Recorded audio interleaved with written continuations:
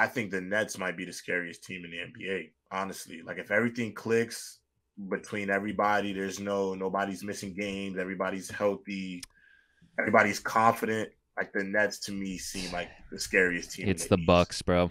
Because they're a mystery still. You know, there's still a bit of a mystery because you don't know where Ben Simmons are gonna be. You know, people, and also I think people think there's a lot of dysfunction there. So Bucks. I don't know. Like I just Bucks think are scary, bro. Bucks are the scariest. Bucks scare me more than the Nets. Well, no, the Bucks are my favorite to win the East. Yeah, I don't so find them the scary. I Bucks? think they're just like the dominant force in the East. I find them scary. Are you kidding me?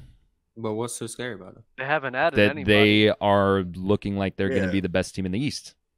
But they're the same team that won the. You know, I don't think. I'm not talking about standings. I don't care where they finish. They still look like the scariest team in the East. Why? Like how? What do you mean why? I'm the host. Why are you asking me questions? Why do you think? Why do you not think? You gave an opinion. I'm just asking why you think that. Because I just said, because they look the scariest. Based on what? But how do they Based look on looking scary. Have you ever gone out on Halloween and people are wearing scary masks? Why does that person look scary? Yo, JD, I got you. Thank you, Ron. They look They look Dish. the scariest because they have the best player in the NBA. There we go. I mean, when we look at the other teams, when we look at the other teams in the NBA, I mean in the East, I mean the Boston Celtics got Malcolm Brogdon, which was a good improvement. That's scary. The Sixers right now with getting PJ Tucker, James Harden looking healthy, that also looks scary. The Brooklyn Nets, we'll have to see more of it, but if J-Rob says it all works out, that will probably be scary. The Milwaukee Bucks is the same team that it was last year, so I don't know how they. No, bro, and that's what scary. answer. Here, I'll answer your question. I will answer your question. Here's why they scare me the most.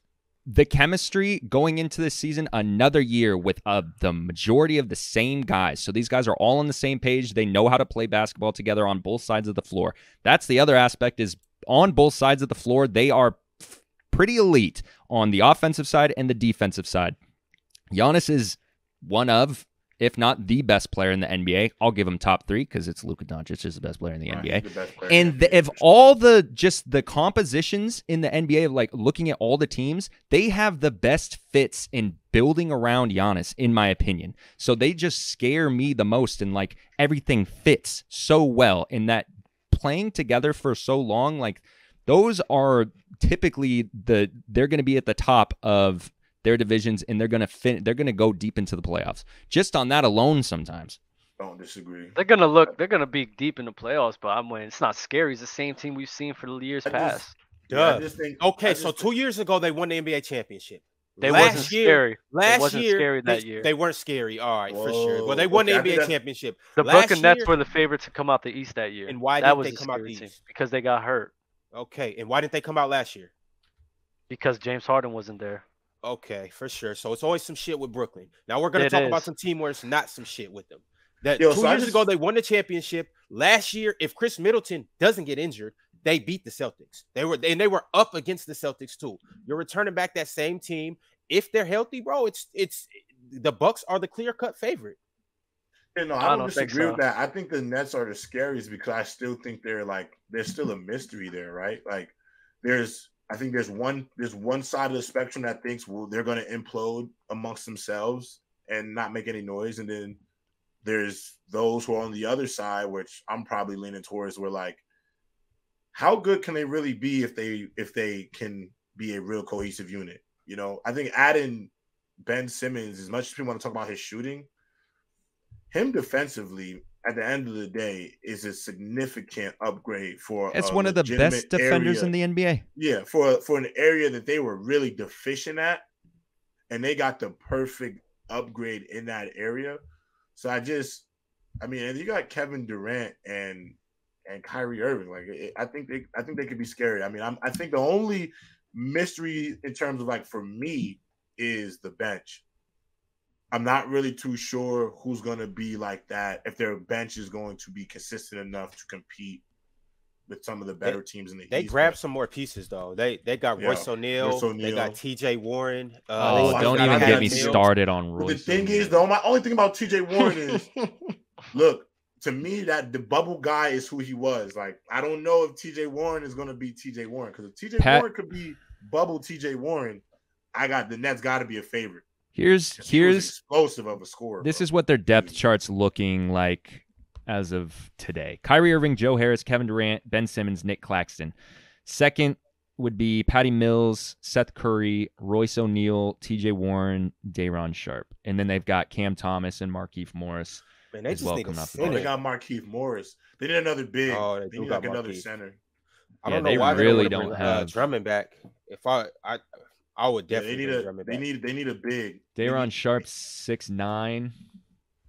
He just a young boy. He said TJ Warren for 6 men of the year. That's not ridiculous. That could happen. I don't know. I'm gonna say it's ridiculous. I'm not sure about 6 man of the year. Why? He's probably gonna be the first one off the bench. I mean, yeah, but I just don't see it. How? He comes off the bench scoring 19. Why couldn't he win it? I mean, bro, the most successful we've seen him was in the bubble.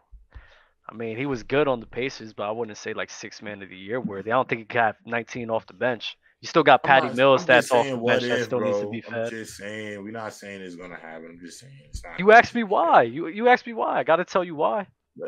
But you said it was like I'm bugging. Like it's not feasible. You said 19 points off the bench. I think that's bugging to me.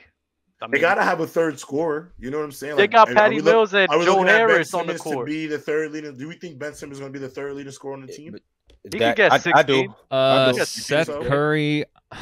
They got Seth Curry. They got Patty Mills. They got Joe Harris. Yeah. I think it's going to be Seth Curry or Patty Mills that would be the third leading scorer on that team. I think Ben Simmons is going to play more of a facilitating role and like be dominant on the defensive end. He doesn't need to worry about offense. There's no if Ben Simmons is your third leading scorer, I think you actually have an issue.